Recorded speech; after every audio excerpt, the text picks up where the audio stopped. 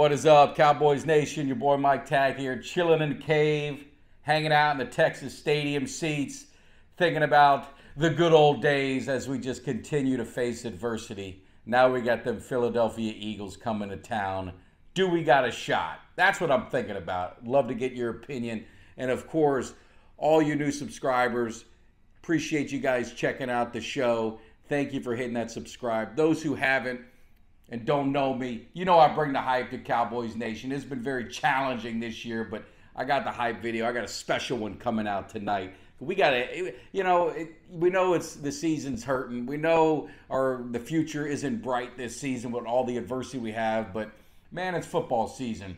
You just got to kind of run with it, man. I'm not going to sit and run and hide and do nothing for 10 more weeks or 9 more weeks, whatever is left in this regular season. If we can break some hearts along the way, it would make it so sweet. And the one heart I would love to break would be the Philadelphia Eagles. Do the Cowboys have a chance? You got Cooper Rush at quarterback. Could they use Trey Lance a little bit? I hope they do. I hope they've got some packages to just try and change things up, use his legs a little bit, give us a different look, because you're going to have to pull out all the stops. When you're as depleted as the Cowboys are, as undermanned as they are, as young as they are, they've got issues. We talked about it last night in the live show with Kelly K9. You know, the offensive line is young. They're going through growing pains. We're inability to run the ball consistently. Looked good last week, but we need it consistently. Just isn't there. Obviously, we talked about the receivers. Outside CD, the others are doing all right, but I think they need the running game to help. It goes hand in hand. But really, the problem is on defense. Cooper Rush went 4-1 when Dak was out a couple years ago, but our defense was playing at such a high level, and they elevated that level even more. And I just don't know if we've got the horses to do that now. You're getting Parsons back. That's definitely going to help. But Bland, for whatever reason, that injury is just not healing, but he's probably not going to play. So you're not going to get him back. And obviously we're still very thin at the defensive line. So they've got their work cut out. I mean, the only prayer, the only hope they've got is Philly being Philly and Sirianni doing what Sirianni does. If you watch that Jacksonville game, they almost gave that game away. Probably should have gave it away.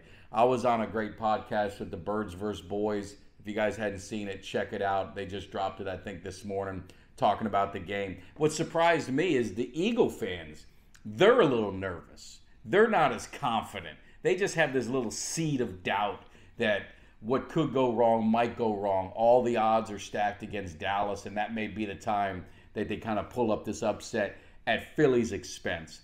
I don't know if that's going to happen. If I'm Philadelphia, just being honest, I'm running Saquon Barkley 40 times. I'll bring in whoever other running backs they got. I would be running the ball, and I'd be daring the Cowboys to stop it, and I'd be waiting to see if they could stop it, because if they drop back and pass and Parsons there, you got that opportunity for Parsons to get a strip sack. You got change of momentum that can happen. So if I'm Philly, I'm playing a conservative, grind it out game and just get out of there with a win. If I'm Dallas, you have got to change things up. You've got to take some risk. You've got to take some chances, and that's where I think with Trey Lance, if he at least gets some packages, you have that opportunity to maybe make a big splash play. With Cooper Rush, he's going to be steady Eddie. He's going to put the ball where it needs to go. He's not flashy. He's not mobile. So again, you're talking about this offensive line that's a little bit young, and we saw the Atlanta Falcons, who had 6 sacks all year. I think they sacked Dak Prescott like 3 times. So the offensive line is still a young work in progress. So it's going to be interesting.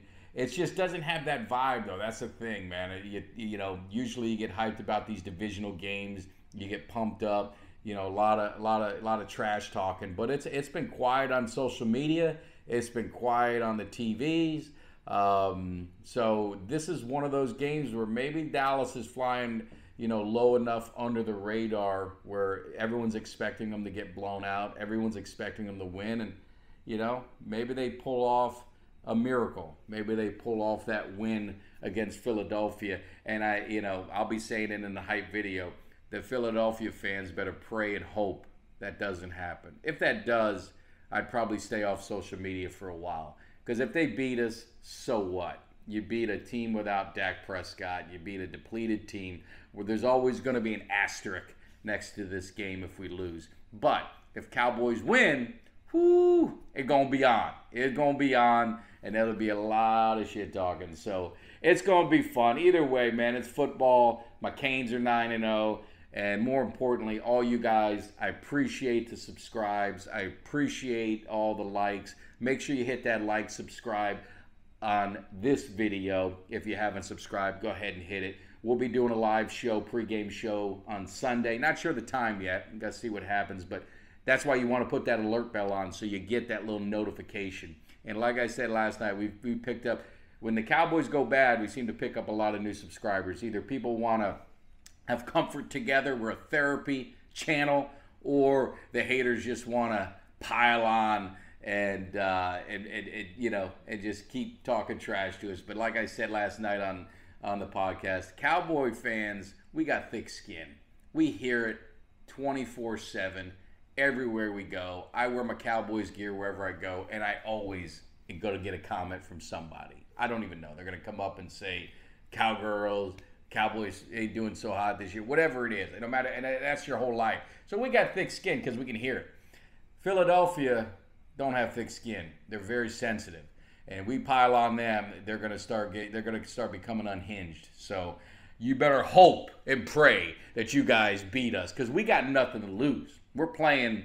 I don't want to say we're playing with house money, because that's a good thing, but we're playing with it. Don't really matter. All we need is a couple sneaky wins here and there to be able to talk some trash and just have some fun, and then watch other teams fall apart and play that role that everyone does to us, where we can just continue to dog them and to pile on them and to make fun of them for choking away victories. And so we'll see what happens. It's going to be fun. But, hey, love to get your thoughts on this game. Again, if you missed it, check out the show last night. Kelly and I talked about it a lot. I was on Birds vs. Boys podcast. You can see that on YouTube. We talked about the game a little bit. Had some fun with the guys. I mean, good group. Most Eagle fans I interact with are great. There's always that percentage that are a-holes, and you can make the argument in Cowboys land. We probably got ours too. So we'll see what happens. You know, it's as the star turns, as my man Nick's always likes to say.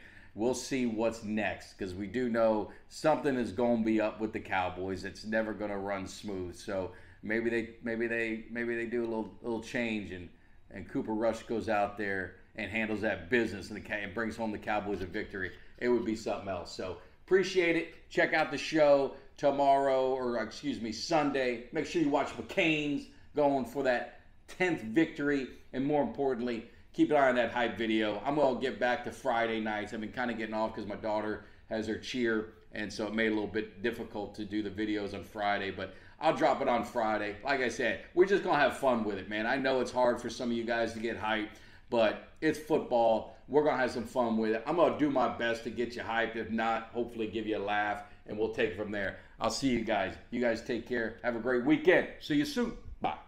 Give me somebody that's hungry. Give me somebody that's hungry. I need somebody.